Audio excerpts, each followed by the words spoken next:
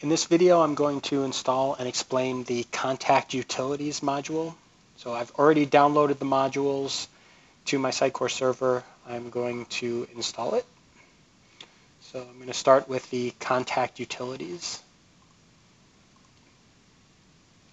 So the Contact Utilities, after I've installed a module, if I go into my content editor,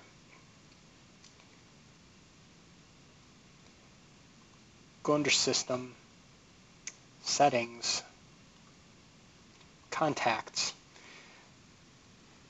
There's a new folder in here called Contacts. If I go into Facets, I'm going to see a list of the different facets that are defined for contacts.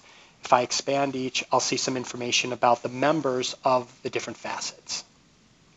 So any facet you have will appear in here.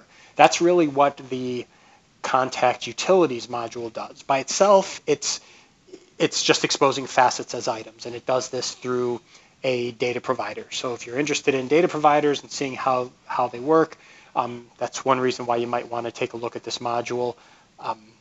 But it really is just setting the stage for some additional functionality, which is broken out into different modules. Okay, so after I have that installed, the next thing I need to do, I'm going to install the next package, which is going to be the sample data.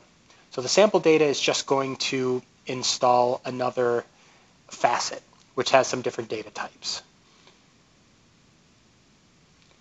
Okay, so after the package is installed, now if I take a look at my contacts,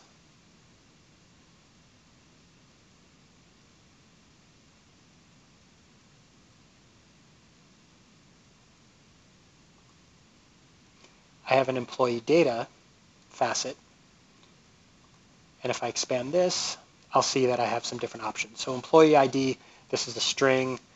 Location is also a string, but it has some predefined options on it. Name, string, and years of service is an integer. Okay, so this is just setting up a little bit more sample data for the next step. So the next step is to install another package.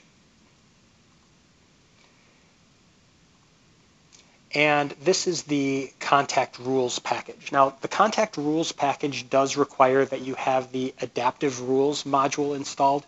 And I recorded another video that kind of explains what that is and how it works. But you do need to have that installed on your Sitecore server. So if you don't have that installed, go ahead and install it. I already have it installed on my server. So I'm going to install this package. Now, what that package does is if I go into rules, definitions, elements, contacts,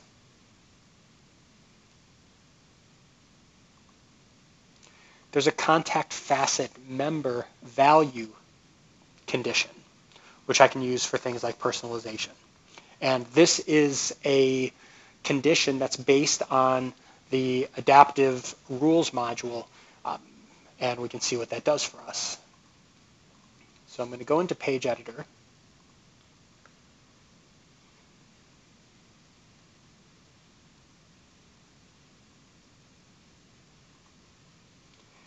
Configure personalization. Create a new condition. And now in here, I have a new section called contacts, and I have a condition that allows me to pick or to configure a comparison between some static value that I enter and a value off of a facet on the contact. Okay. So first thing I need to do is I need to pick the facet that I want to do my comparison against. So I'm going to pick employee data. Member name.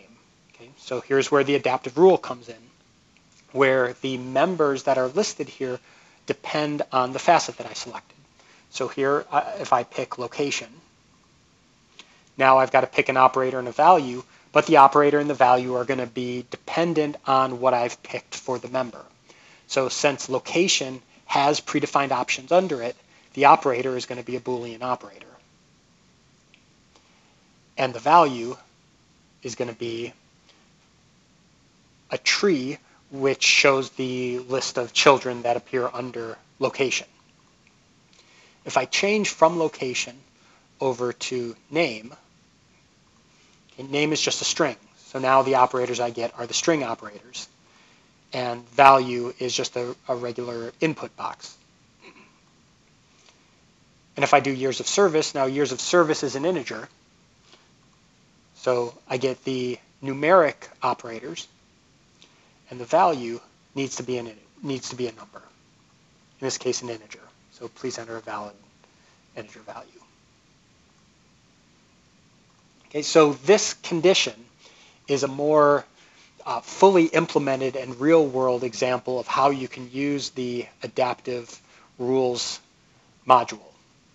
And if we come in here, we can just see how this works. It's using, it's got those 3 parameters, so it's using tree just to show a list of the different facets. Then we have an adaptive tree for the facet members, and the tree is dependent on the contact facet ID. And then the value and the operator use the appropriate macros. So the adaptive operator with the dependency on the contact facet member ID, and the adaptive value also with a dependency on the contact facet member ID. And the value of this is that now it doesn't matter what kind of contact condition you want to build, you use just a single condition. So you don't have to go through and whenever you add a new facet, create new conditions in order to handle that. You have this one condition and it will be reused for all of the different facets that you have.